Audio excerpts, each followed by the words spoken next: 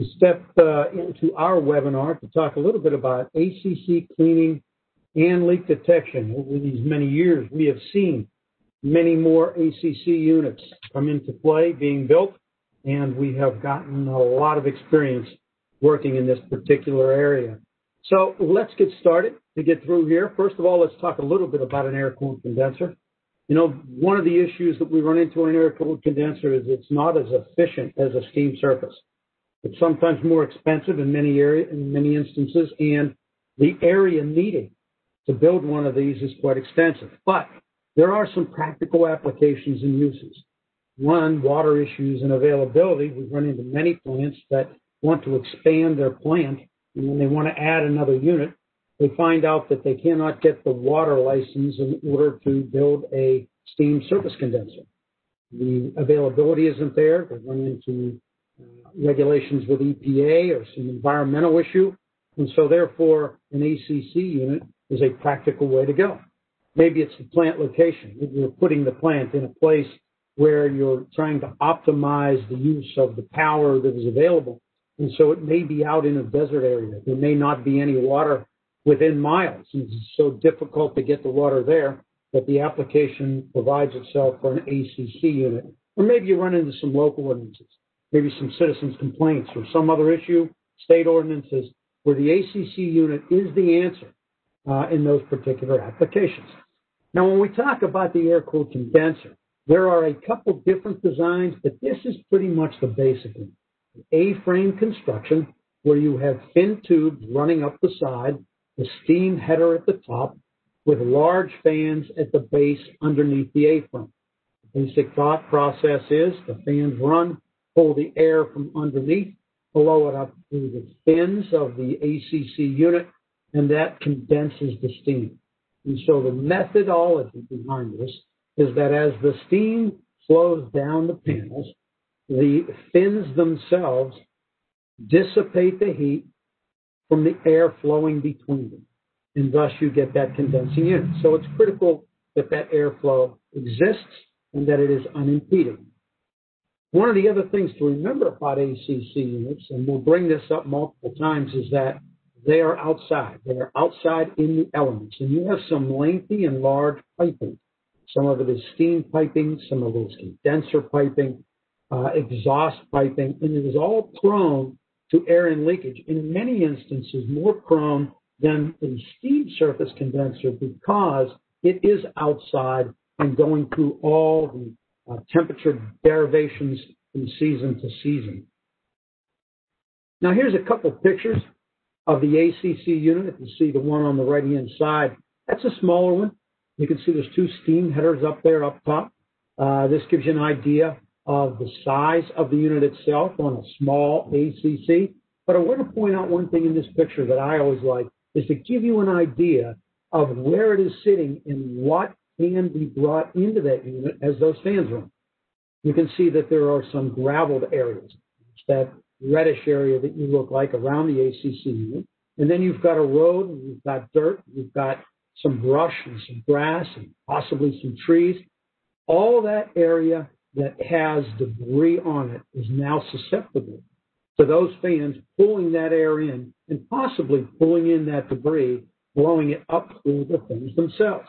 Now, ACCs run into some other interesting problems because if you look at that picture and you look at the steam coming out of the headers up top, or you can see that the smoke is going in one direction. So ACC units also run into problems with wind shear. So they've got wind issues. How is the wind blowing? Where's the wind blowing from? What's the temperature that that wind is blowing? And how does that affect that ACC unit? The one on the left, a little bit bigger unit, you can see that's 3 steam headers if you look off to the left. I like this picture for 2 reasons. One, it gives you an idea of how tall they can be. That truck in the foreground there gives you an idea of just how tall that doggone ACC unit is in comparison to a truck. Also, you can take a good look at this and see all that piping, that steam header and some of that piping underneath the unit, all exposed to the weather conditions, whether it be 120 outside down in Nevada or whether you're going up in the Northwest in the winter and hitting minus 30 degrees. This is a typical setup. the unit is high into the air, and to get the equipment up there to do the cleaning or to do the leak detection, you have to have some method. In this case, it's a JLG that we are able to use to lift up to the top of that unit. Now, if you look at the very top of the picture, you see the person overlooking, standing on that walkway. You can see how big these units are and how big those fans are. And so, got to get that equipment up there. It gives you an idea of the amount of space and the area that you've got to traverse in order to get these units clean and to find leaks. Keep this picture in mind when we talk a little bit about leak detection. The other point I want to bring up, for those of you that have ACC units, is the equipment that is under the ACC. Keep in mind that when you do a cleaning, you're going to have a lot of water coming down there, so you want to make sure that that equipment is capable of handling that amount of water and also capable of being cleaned off if necessary.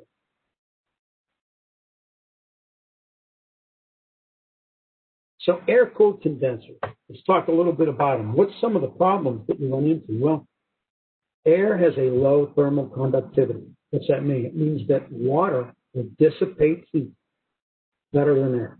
It'll dissipate heat in a more efficient fashion than air. And so we've got to have a lot more air running over these fins to dissipate the same amount of heat as we do water. Thus, the ACC unit is much larger.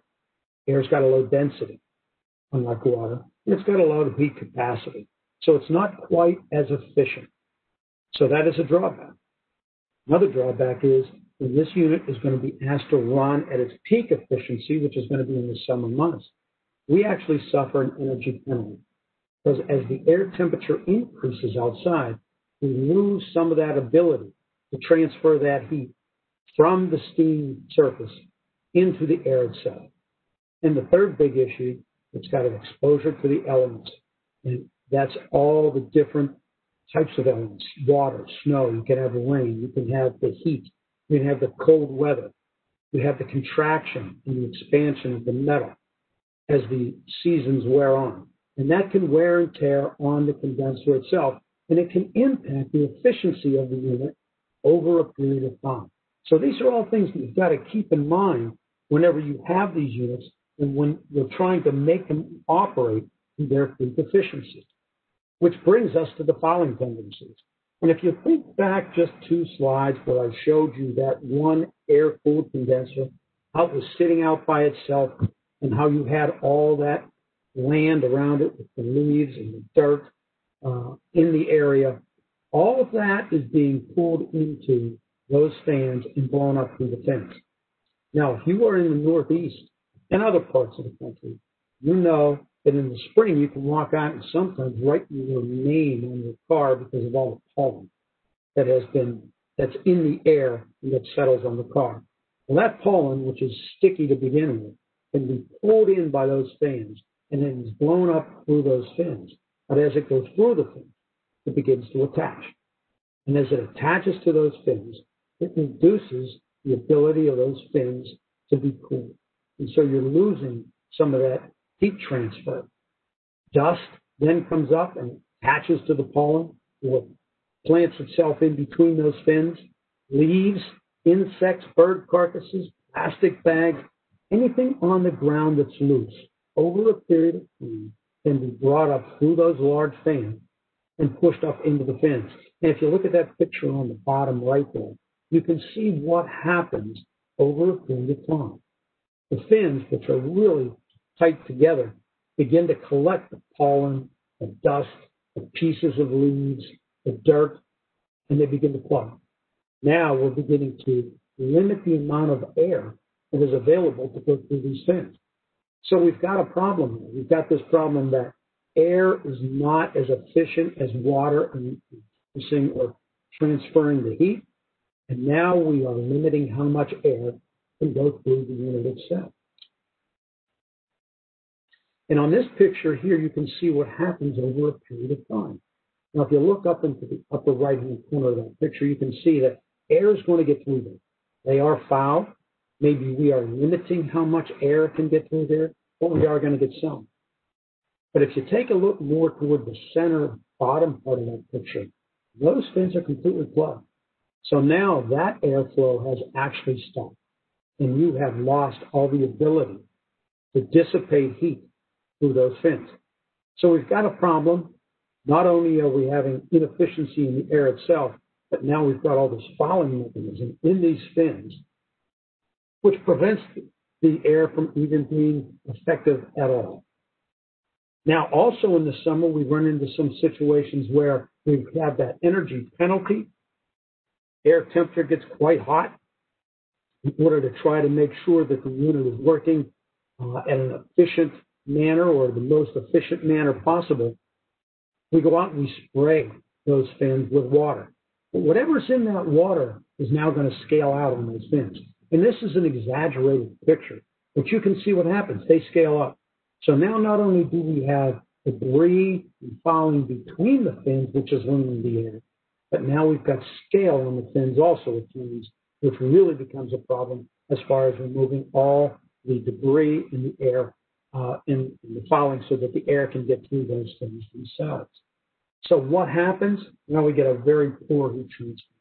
We've got all this being into play.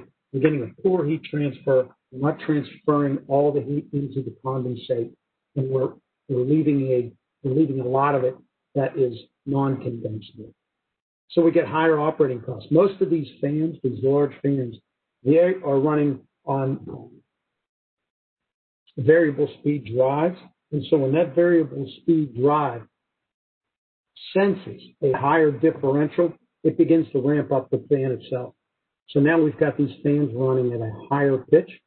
We're drawing more power from the plant itself to run the fans. And don't be surprised if you don't also have problems mechanically, because now we're creating more pressure under the unit, we're creating more vibration on the unit, and we're creating more pressure on the fans themselves. So not only are we having higher operating costs, we're now going to increase our maintenance costs as these fan motors begin to increase. That leads to the deterioration of turbine back pressure. And in the long run, we get a restricted megawatt output.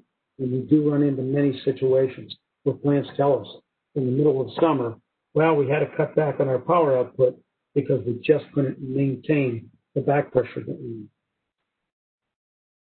So the best way to maintain peak performance is to ensure that the fins are free of fouling and debris. Very difficult task because this happens year-round, all the time. You have a different type of fouling, pollen maybe in the spring, maybe you have dirt, you have debris in the summer, and then you've got the leaves in the fall. But it's critical to try to maintain as clean a tubes as possible. And on some instances, a vacuum steam system, a 20% reduction in airflow can actually increase turbine back pressure by 23%. So you can see how that interacts. And you want to make sure that that reduction in airflow does not get to a point where you have such a high turbine back pressure that you're losing megawatt capacity. So how do we go about cleaning these fins? How do we go about doing it? Well, there's three basic ways to do it. You use a fire hose, you can use a high pressure hand lance, or an automated cleaning machine. So let's take a look at all three briefly. The fire hose. This was used for many, many years. High volume of water that actually has a low washing effect. We're utilizing the weight of the water to try to drive the fouling out between those fins. The closer you are to the fins or the area that you're cleaning, the more pressure you can have, the better cleaning you can perform in that area. But as you begin to move the fire hose up, you begin to shoot further away, the weight of that water sometimes just compacts what's already in there. And you're now creating an effect that's worse than the way you started. You're going to get rid of all the loose sediment, everything that's packed in there to become even more cold. The unit's got to be taken out of service, and scaffolding's got to be erected because you've got to drag this fire hose up the entire length of one of those panels. So you've got to be able to go up the scaffolding, you've got to go up the ladder and drag the hose with you. And what does that do? Not only does that make it difficult to do, but it also increases your ability for an accident. Your safety goes up. You've got to watch your safety factor so that the person that is operating the hose is not put in a position where they could have an accident of some sort or possibly damage the tubes if you drop the fire hose. So you've got to make sure you've got scaffolding erected, which makes it more expensive, and you've got to take in the safety of things. And in the long run, your improvements are small because you've only removed a portion of the debris itself, but a lot has now become more compacted. Now, the high pressure handling is a little different. It's a low water consumption, but at a much higher pressure.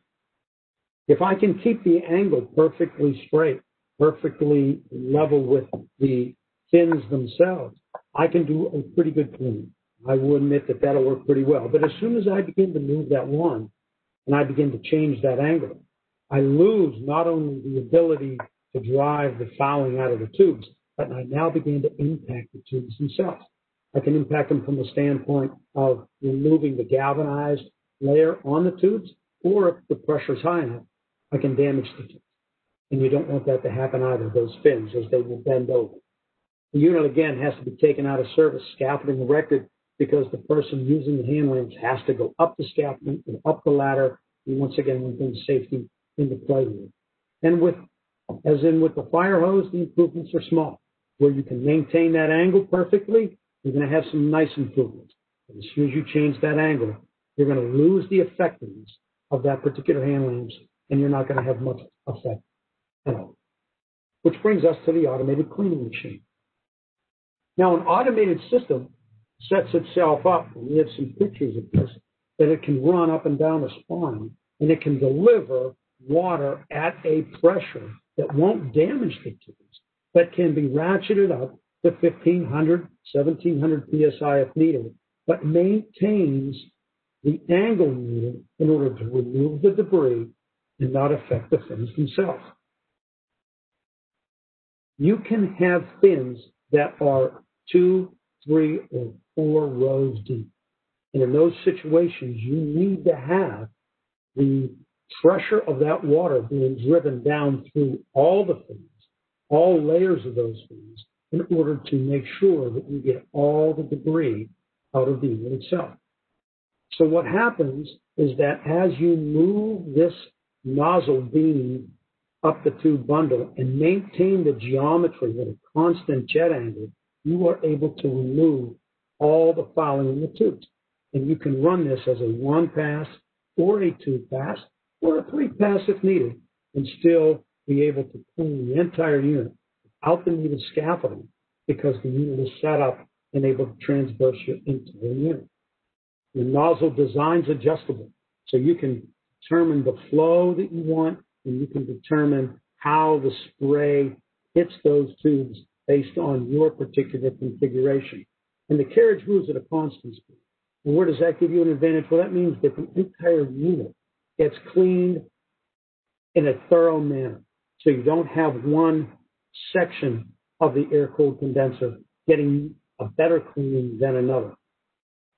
Fouling gets removed effectively and uniformly throughout the entire unit.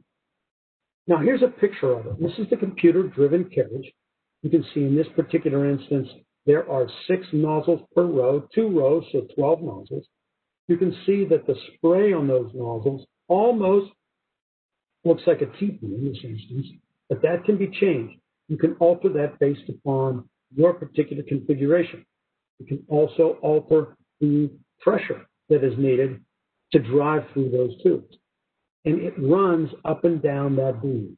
So as you start at the bottom and work the way to the top, it's a constant flow up and down the unit itself. Now here's another picture. Taking a look from the side, you can see the beam. You can see how it makes its way up and down the tubes. And as it reaches the top on a single pass, you can then slide the unit over and bring that carriage back down to the bottom. You don't have any problems with safety nets. You don't have any problems with people having to climb up and down that unit while it is running. And you can run that unit up and down that beam as many times as you need in order to have an efficient cleaning of that particular unit. How do you know you're getting the job done? Well, you walk on underneath the A-frame itself. And when you walk underneath that A-frame, you will see the water jets coming through the fins.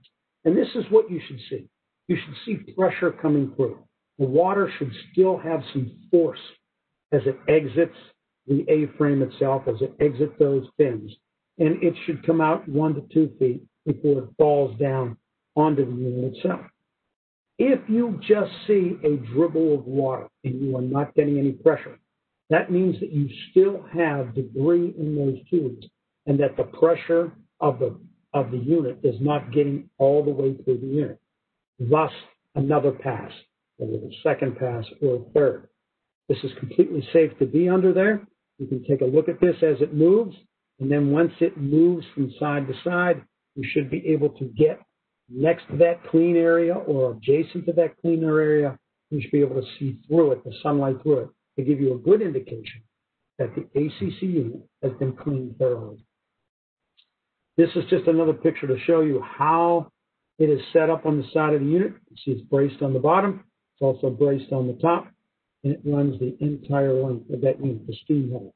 Up at the top, it takes all the way to the top of that unit, and the carriage being near the top of that picture. This is the only time where you should have anybody at all that is needed to go on the unit, and that is when during the setup. So as they set the unit up, they take the safety measures required, bring up the ladder in order to get that unit set. Once we have that in place, all personnel will be down on the street level, and that unit then can run independently. But you can see how that rides, how that sits on this particular unit. This unit can also be set up for horizontal applications. So if you have an air-cooled condenser or a cooler that is flat, a flat surface, this unit can be set up to clean those surfaces. Now, there are some implications or some designs where it's not applicable. Maybe you have the fan on the top of the unit and the amount of space between the fan and the fins is very small. In those applications, you may not be able to do it. But as long as there's an adequate space to mount the equipment, a flat cooler can be cleaned using this same methodology with the same effectiveness as you would on an ACC vertical. Now, what kind of cleaning results are you looking for? What do you expect to see? The picture to the left should be familiar. We saw that before. That's the one where I said, if you look in the upper right-hand corner, you can see that some air is getting through. If you look in the center bottom of that picture, you can see that's completely plugged. And that is the unit that we're going to be cleaning. The center picture shows the cleaning process. You can see that the pressure of that water is getting through. To the right of that picture, you can see where the fouling in those units is still occurred. That hasn't been cleaned yet. But if you look at that picture on the top, the center and left, you can see where those fins have been cleaned. And you can see the difference. And it is a marked difference whenever you do the cleaning. As fouling gets removed, the tubes become much cleaner, and when you're said and done, they look almost brand new like you would on the far right-hand side. So that is the type of cleaning that you are going to be looking for whenever you do an ACC clean with an aluminum machine. Now, what kind of performance improvements? We've gone through the process. We know what the fouling is. We've gone through the process now. And we have cleaned those tubes, and we've got an effective cleaning, whether it be a 1-pass or 2-pass. What can you expect as the owner? You can expect now more airflow going through the unit so you can increase the efficiency of the ACC unit itself. You now can reduce the speeds on the fans because they're not facing that resistance, which means that you're putting less pressure on the fans and on the ACC unit and its structure. So that reduces the maintenance costs in the long run for that particular unit. It also allows you to increase generation capacity if you've lost any. And this is a situation where, in many cases, you're losing 1 or 2 megawatts, maybe more. You bring the unit down, you're able to clean fan by fan, and you can get that megawatt capacity back. And one thing to remember, on many of these units, you need only to shut down the fan of the side being affected. So as the unit is being cleaned, if you had 15 fans in your air-cooled condenser, you may shut down one or two only while you clean that particular area, while you allow the rest of the unit to run. And you can then bring the fans back on as you move downstream and begin to clean the rest of the ACC unit, the rest of the fans. So you're able to gain these megawatts back while you're still cleaning the unit. So it is not something that takes the entire unit to be cleaned to begin to see results. You can see results as soon as that particular cell is cleaned. So air-cooled condensers, they're viable. They're a good alternative to steam surface condensers in many applications. We do see more and more of them every year. There's an ACC users group that's available that we go to. We see more people there every year that either are building them, operating them, or are in design, because they allow the plant to be built on sites otherwise they can't build them. They allow them to expand in areas where they can't expand because of water problems. It allows them great flexibility. But because the way the unit is set up, because it's outside in space, because it's pulling in all the debris and all the loose sediment from outside up into those fins, you have to understand the fouling tendencies, and you have to put together an effective cleaning operation, whether that be once a year, twice a year, or whatever it mandates for your particular site. And I will say, in many instances, we see plants that do cleaning, and they do it on a specific regimen, regardless of the problems that they're facing throughout the year. So be open to the idea that maybe you want to clean this in the spring and then maybe do another cleaning in the fall. If you are in an area of the country, or if your unit is sitting in a location where you do accumulate a lot of fouling, because the more air you can get through that unit, the more effective and efficient it is. And those performance improvements lead to money in the pocket. So that's it for the cleaning side. I went through a lot there. And if anybody has any questions as we move forward, I'll answer them at the end of the session. But now I want to talk a little bit about leak detection. Now let's think back just a tad as those pictures that I showed you, the size of this unit. And it's sitting outside, and it's being hammered by all the weather conditions that are out there. And it's going to be somebody's job to come in there and say, I have a leak here, and this leak is greater than my air removal section can handle. I've got to find the leak and repair it. Here you go. Move forward. It's a task. And we're going to talk about that now. So why do we have leak problems? Why would we inspect? Same as a steam surface condenser, because the air removal section does not have enough capacity to remove the air from the unit itself. Most instances, we get emergency inspections. What happens is that you recognize that you have a leak, that it's impacting the unit, that you're not getting the efficiency and effectiveness you need out of that unit. Maybe you're losing megawatts. And we get this frantic call, when can you be here? I need you now. Come out as soon as you can and find this leak. And in many instances, that's the case you run into. We understand that. But we're also seeing a lot more on an ACC unit as compared to a steam condenser, where the ACC operators are now having routine inspections. What do we mean by routine? Well, in a lot of cases, it's before the unit comes down, before you go into an outage. We're going to call up the leak detection contractor to come out and take a look so that they can identify where the leaks are. And trust me, you have leaks. Every unit has leaks. Steam surface condensers, ACC units, you're going to have leaks. The ability to catch them before they become major is a key to keeping the efficiency of the plant running. So before you go into an outage, if you come in and you can do a routine inspection to find where that small leak is, before it becomes a major leak would be a huge plus for you.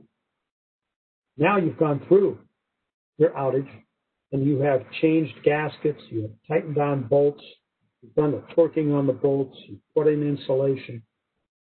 What have you missed? Now would be another great time to do a leak check just to see if everything is tightened down as you wish. Before you begin using that unit and you're in the middle of July and you recognize that there is a leak somewhere and the unit is incapable of maintaining the back pressure that you need. And so that is a great reason to get somebody out there to take a look on a routine basis, scheduled basis, to make sure that the unit is running efficiently and effectively. Now, in most instances, almost every instance, 98% of the time, we use helium. Helium is a primary tracer gas. It's relatively easy to get, relatively inexpensive. It's got some great qualities. It's quick and reliable, non-toxic, non-hazardous. You don't run into EPA issues. It's very sensitive, 1 part per 10 million above background, suitable for what we say most leaks. And that's just because you don't want to say we can catch them all, because maybe 1 or 2 slip. But helium is a great gas. It's the one recommended and the one used in almost every instance. The setup of these units is the same as the setup for a steam surface condenser. Normally, in a steam surface condenser, we're inside the plant, we're sitting on a crate, and we've got the analyzer sitting on a bucket, and maybe we got a makeshift table. Out on the ACC unit, many instances, we settle up in the back of the car. There is no place to really set it up, so we pull the car up close to the ACC unit, and we set up the analyzer and the equipment inside the car itself. And that's not a problem at all. We're perfectly capable of doing that. The equipment is very mobile, very easy to use from that standpoint, and we can set it up and be out there close to the unit before we begin the process. Now, what do we need from you? Well, like any leak detection process, we need steam flow. Why do we need steam flow? You can read these as I go, but I'm just going to summarize them. The steam is what drives the helium throughout the system. So as we inject the helium into the system, the steam is what moves it. It's what moves it through the system. It's what moves it to the leak itself. It's where it goes so that we can find the leak. It gets to that particular hole or crack so that we can see it. The second thing it does is it makes sure that that helium doesn't stay in that area as a pocket. And so you don't get a bad reading on how big of a leak that is. It moves the helium through. The helium goes into the leak, and then it goes throughout the system. And then it also clears that gas out completely. So now we come back to our baseline. So our analyzer is able to see the leak, get the information that it needs, and then clears it out and gets back to its recovery. So it's absolutely essential to have steam flow. We recommend 15% at a minimum in order to make sure this operates properly. And this is what a typical leak response looks like. You have the gas release down in the bottom left-hand corner. Plus, you have the response and the time frame. And the technician out in the field releases the gas. And then the analyst back sitting at the analyzer gets that initial response. And at that point in time, they are in contact with radio. He says, stop where you're at. I'm getting a hit. The rate of response, the magnitude of response will tell them how big this particular crack is or hole, what's the leak, what's the capacity of that leak. And then we have our clear out time. The steam is now driving the helium out, and we run it back down to the baseline. We can see the amount of time it takes to clear out. We can see the amount of time it takes to hit the magnitude, the maximum height of the response. And now, in the bottom right-hand corner, you can see that there's a printout there. We're able to get that printout, and we're now able to say to the person in the field, it appears this leak occurred 30 seconds ago. Backtrack, start there, and then they can work to find the leak. They can pinpoint. So it's critical that we have the leak response time, this information, and the printout so that the analyst and the technician can talk to each other to make sure that they find the leak as quickly as possible. Here's this huge unit out there. You walk up, pictures in the very front showed you that truck and the size of that truck against that ACC unit. And you're telling the analyst, hey, we got a leak up there somewhere. You got to go find it. Where do we start? The first key is make sure that you have an experienced crew. You want an experienced ACC leak detection crew that has got many hours finding leaks on your unit, or else they're going to be there for days looking and may never find it.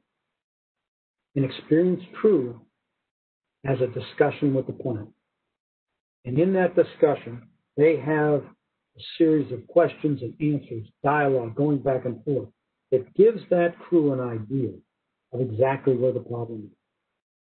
In many cases, air and leakage is actually found below the fandom. And so that's where a lot of this leak detection starts. And after a discussion with the plant, in many instances, that's where they begin the process, below that fandom. Because sometimes it appears that the leak is up on the streets, up above the fandom, when in actuality, it's not. It's below. It's underground level. It's one of the components that are below. And so an experienced crew is able to know after that discussion where to begin the process. Understand this too. The basic setup of the equipment is the same, but boy, we've got some real issues here. A lot of leak locations are 50 to 75 feet in the air. That creates a challenge. A lot of stairs, a lot of individual streets to navigate. That creates challenges unto its own. So you want to make sure that this experienced crew knows your situation and that the team that you bring in is not intimidated by the large volume of this unit itself and where to begin. So how do we go about doing it? How do these individuals go about doing it? Well, there's a couple things that are used, tools that are used in order to make this possible. There's extensions to the shooting probe, ladders, sometimes scaffolding. Sometimes you definitely need scaffolding if you're going to have to go to the top of the ACC unit, depending on your particular design, to get to those particular areas. We do have an advantage here in that helium rises, so we can test a lot or a majority of the ACC unit as the helium rises. We don't get it pocketed inside the middle of the unit itself. It'll get to the top. You want to make sure that when you go into these units, because they can have different levels, you can have 3 or 4 different levels of fins. So you want to spray the tubes both on the outside of the tube and then go into the A-frame itself and spray them on the inside of those tubes in order to make sure that you find the leak and where it's at, on which bundle are you looking at. Sometimes we can use a thermal gun. Thermal guns can speed the process of identifying an exact location, again, depending on your particular application. Or if you have a very large ACC unit where you can wall off or shut doors and isolate fans, you can do a gross shot of helium within that unit, and that can speed the process up also. That has to be a specific application. So where do we find them after we get out there? Where does this experienced crew begin to look? Well, most leaks occur at 2 joints. That shouldn't be a surprise. Think of that. You've got this unit out there, and here comes the wind. Here comes the weather itself. You've got this thaw. You've got this freezing. You've got the contracting and the expansion of the metal. You've got the wind blowing against it.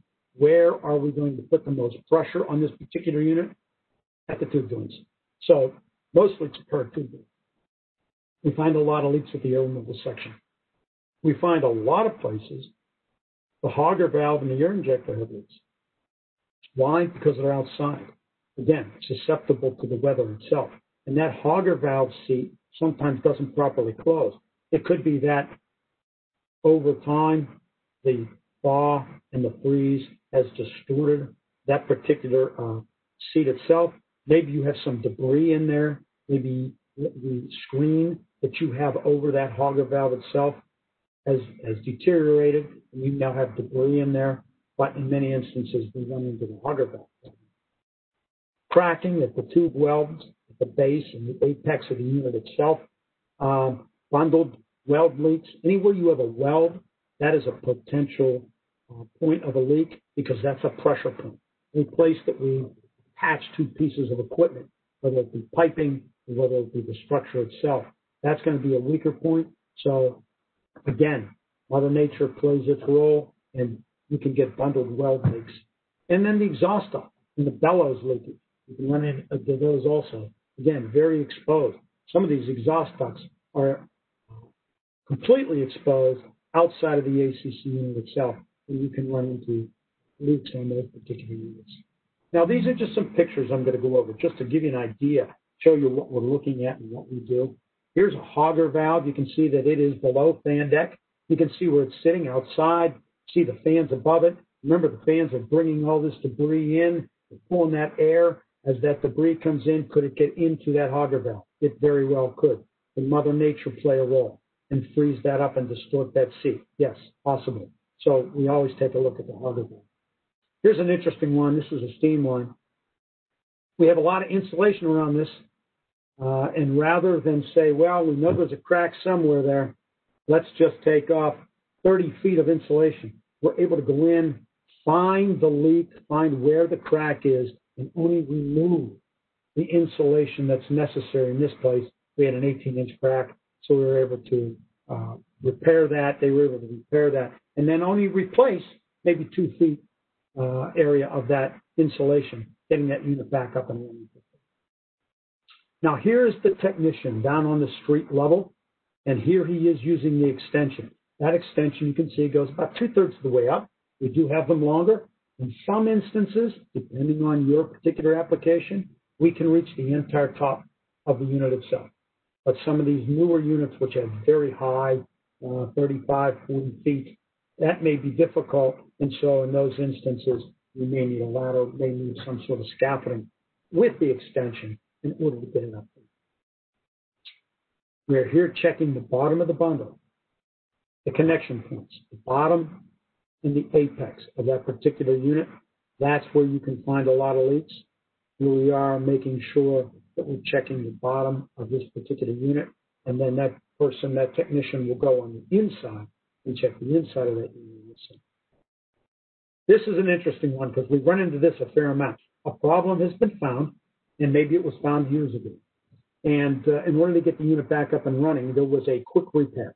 And the quick repair was to remove those fins and then to put some sort of coating on there, patch on there in order to seal that particular unit. But what happened in this instance is that although you sealed that particular problem, you have now created a point of stress right where you fixed it. And so now that stress point is cracked, and it has no support there. They've cut out all those fins. And so every time we go out to a job, we take a look at temporary repairs, which turn out to be permanent repairs over time. We look at those particular areas to look for stress cracking. Many times we find it right there. Here's a base weld leak. I showed you 2 slides ago. It was the technician going along the base. We particularly found one. It's the leak on the bottom of the unit. Not surprising. Here's a leak on the exhaust duct, and you can see this is where the exhaust duct is welded into the unit itself. And that's a stress point. That's the stress point from Mother Nature just moving that unit back and forth. And that weld then got a crack in it, and that crack caused the leak. Sometimes the leak is outside the unit itself. Here's an exhaust bellow. You can imagine where this is sitting. It's difficult to get to, but there it is, and we've got to get out there to find that. Scaffolding may be required. Maybe we can use our extension rods in this particular instance, but experienced ACC people know that, hey, that could be an area where we have a leak, and in this particular instance, there was. We've also found on ACC units that rupture discs are vertical. Many of them are designed with vertical rupture discs. And unlike the horizontal rupture disk that we see on most steam surface condensers, we find a lot of leaks on the vertical rupture disk. They tend to have more problems than the horizontal ones. And so if you have a vertical rupture disk, that will be somewhere that an experienced technician will know and say, listen, we've got to get to that point somehow, either climbing up onto that catwalk or extension rods, or else some sort of scaffolding or ladder. Get up there, because there's an excellent chance that we may have some leakage there. In many instances, when you go to the northern plants and a lot of northwestern plants where the terrain is relatively flat, the air is coming down from Canada, it's brisk and it is cold, and it hits the northwest corner of the unit, we will see that the same units, the same streets, the same area will be leaking year after year. And that's because as that cold air comes down and that drastic change from high temperatures, which in many instances, I'll use Montana as an example, many instances you're into 100 degrees, and then within 6 months, you're at minus 30. That type of temperature differential can cause great havoc on the equipment itself. And it's difficult once you have one leak to try to repair it and have it hold up. So we find that that leak occurs again. So again, talking to the plant itself and have them be able to tell us, oh, we've had this before, this is where it is, gives us a good idea of where to begin. This is just a picture of an innovative repair. This was one where I'm sure we had a leak. We wanted to get the unit back in line. So let's make this creative repair to get this up and running. And when we are able to come down, we'll fix it. And 4 years later, we've still got tie wraps wrapped around this particular unit here. An ideal place to look again to make sure that that is not the source of our leak. So the technique, tracer gas leak detection. It requires qualified and experienced technicians if you want to get the job done quickly, efficiently, and effectively, and find the leak or leaks that you have. If you experiment with people that are not experienced, you may be there a long time and never find what you need. In the last decade, with the advancement of more and more ACC units and the experience level of these technicians come up, they have come up with some sort of standard methodology for these inspections that they're able to go through and find these leaks very quickly. And it becomes a very cost-effective method to maintain the efficiency of your particular unit. So with that said, I appreciate your time. I appreciate your patience. Hopefully we said something that is of importance to you. And I'm open now for questions. Thanks a lot, Gary. Another great presentation. We appreciate it. Let's get rolling into the Q&A. We've got a question here. We'll get to leak detection first because there's a long list of water wash questions here that we'll have to get into. Can you tell us how much time it typically takes to inspect the ACC for a 2-on-1 S-class combined cycle? Yeah, well, a lot of that will depend on where the leak is. We're talking leaks, right? Yep. Okay. A lot of that will depend on the type of operation you have in the unit itself. But in many instances, we are 1 to 2 days to find that leak. Again, the amount of information that the plant has can be expressed to the technician, and the technician can find that leak rather quickly. So I'm going to say 1 to 2 days in order to get that found and relayed back, and that would be finding the major leaks on that particular unit. So it's a relatively quick process. We can get it up and down pretty quickly. And does Conco offer services to eliminate the leaks found? We do not repair the leak.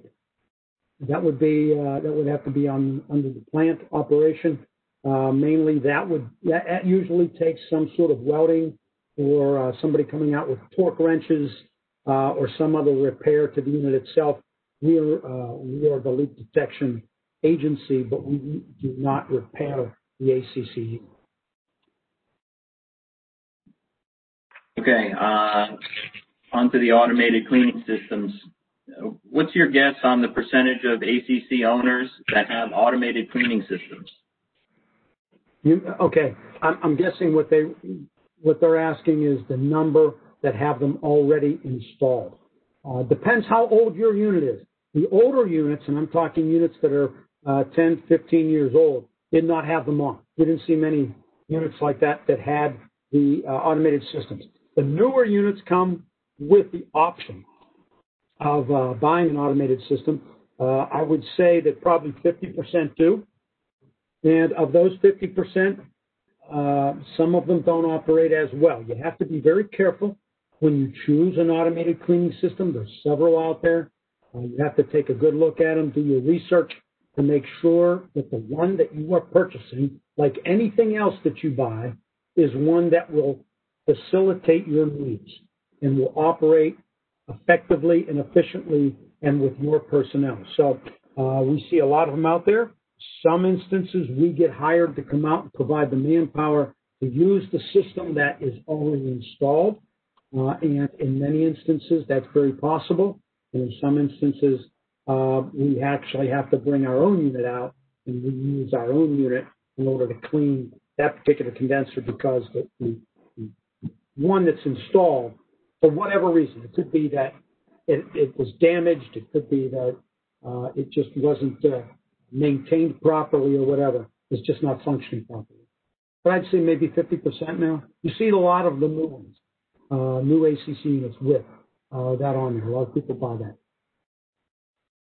Okay, and how often does a typical owner-operator operate the system annually?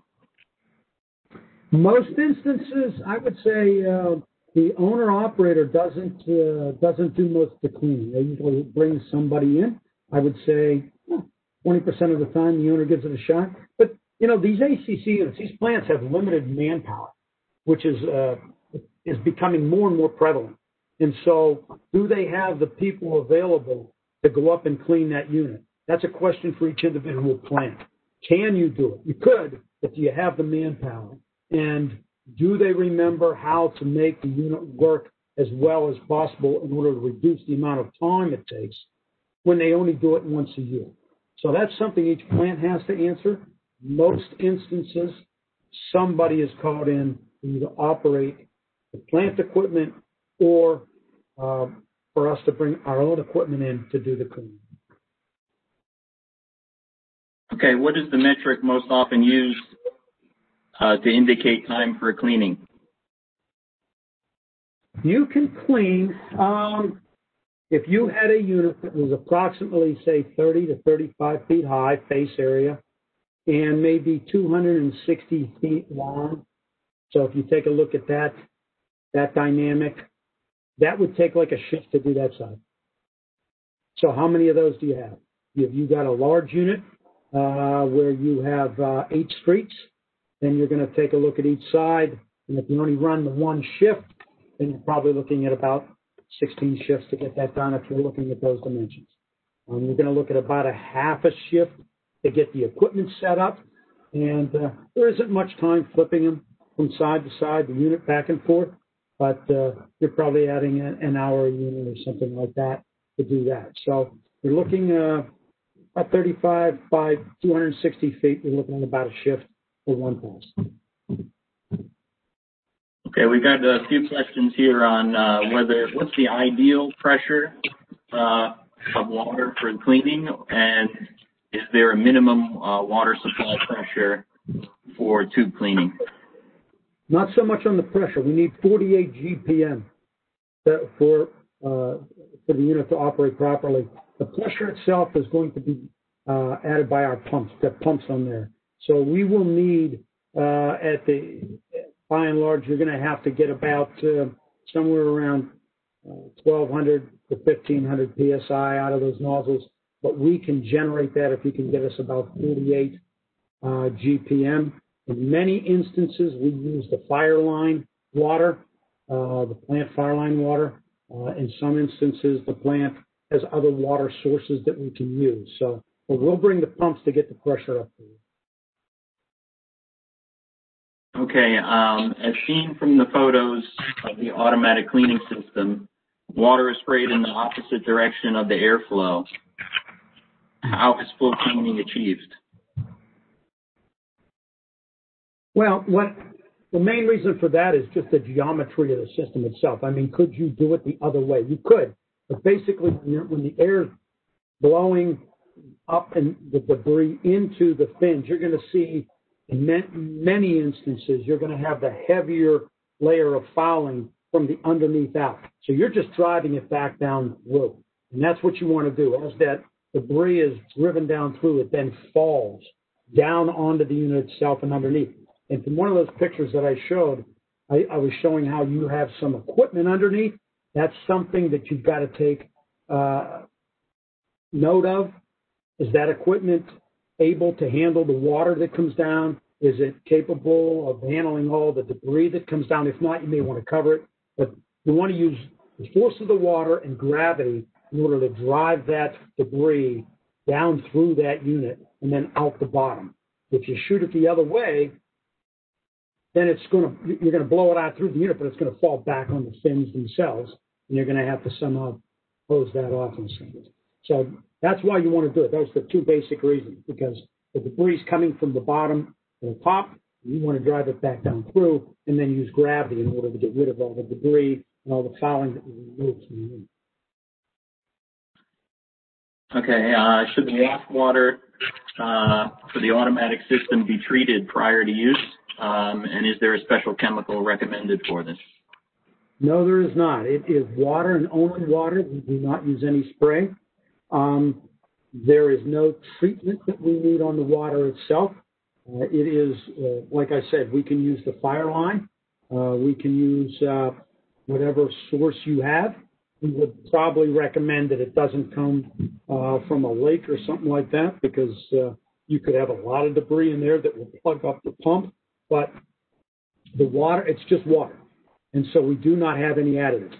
We do run into situations, though, if you have a plant, and there are several, that are located near maybe a petroleum plant or some plant that has some sort of oil in the air, that can get pushed into the unit itself. That can come and coat that particular ACC and coat the fins. In that instance, you may want to get a biodegradable wash, and you spray it on. You leave it on for a specific period of time, and then you use your high-pressure water, just water again, to drive that through. In some locations, you have to capture that water, if that's the case. In others, you do not. Okay. Are there any special considerations for cleaning and inspecting induced draft style ACCs?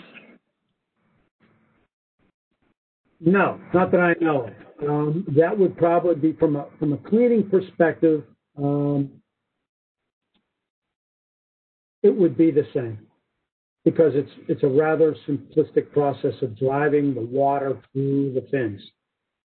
Take into account, regardless of what type of unit you have, take into account that whatever is beneath that particular panel is going to get wet. And there's quite a bit, as you saw from that one picture, there's quite a bit of water that comes through there. So make sure you have to make sure that what is beneath that is not going to be impacted by that water. And so some instances that may come into play. Not many, but some. Okay, what's involved in upgrading a manually cleaned ACC to the automatic system, and how long does a retrofit typically take, including testing and calibration? Okay, now that's an interesting question. By manual, I'm guessing that they're talking about either using a fire hose or using with high pressure lance and somebody manually going through and cleaning it. So an automated system, depending on the type of system that you have, is going to require an attachment to the unit. In that one picture, you saw how it lays up on that unit itself.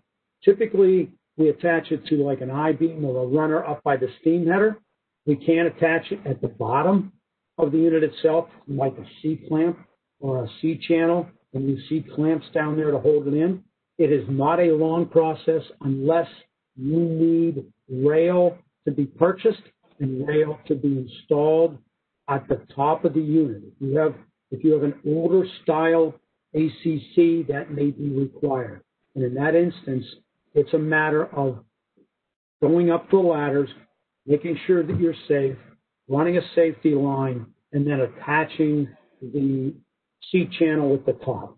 And that can be a process. But otherwise, it's relatively easy to set up. When we bring a unit out, we're talking a couple hours, maybe an hour, 2 hours in order to get that up on that unit and run it. And then to flip it over, it takes anywhere from 30 minutes to an hour to flip it over on the side. So it's not a very, very difficult process. Okay, water consumption is a big concern for a lot of owner-operators out there. Can you talk about how the automatic system compares versus, say, the fire hose or the lance in terms of consumption and efficiency?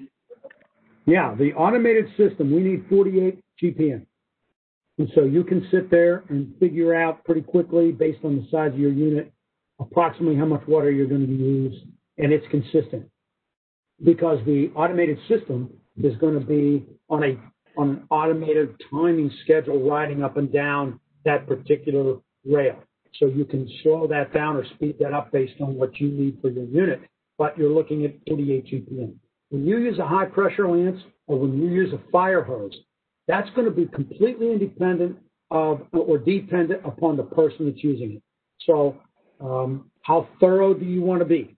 How thorough is that guy with the fire hose going to be? How long is he going to spray that hose? And how much pressure do I have, or how much GPM do I have coming out of that hose? That's all very dependent. And you could have the same unit, same fire hose, two different technicians on 2 different days and have double the amount of water.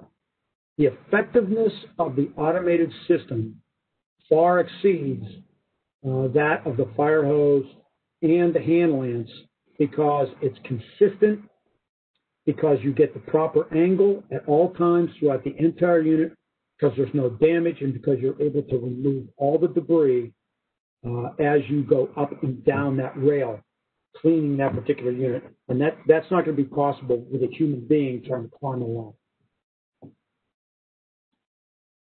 Do you know if the spent water wash that's that ends up on the ground has to be collected and processed and sent anywhere after the cleaning? That is an excellent question. In 48 states, they say no, because it's just water, and what's being removed from the fins came from the ground to begin with. It's the pollen, the dirt, the leaves, whatever. And it's just plain water that is being blown down through that unit and then is being dispersed across the ground. There are 2 states right now. I can't say that there may be more, but there are 2 states right now that require you to catch that water in some form and then truck it away. And there's nothing you need to do with the water, but that's the rule of those particular states.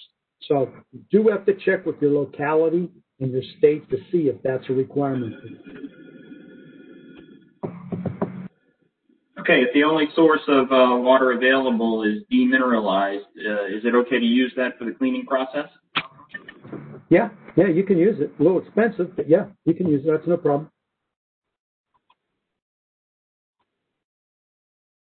Okay, we've got one more question regarding helium leak detection. One owner-operator had helium leak detection performed at his sites, and the inspector reported leaks in terms of a number of divisions. He'd like to know what is a division? Is it some type of unit or of measure? I'm going to have to research that. I've never heard it reported in terms of division. Usually you report the leak based upon where it is. You'll say there's a weld leak at the base of the unit, like I had shown on that one picture, or maybe you'd say the weld leak is at the exhaust. But I'm not exactly sure what they mean by divisions. But I can look into that, and I can get back to everybody about what that is.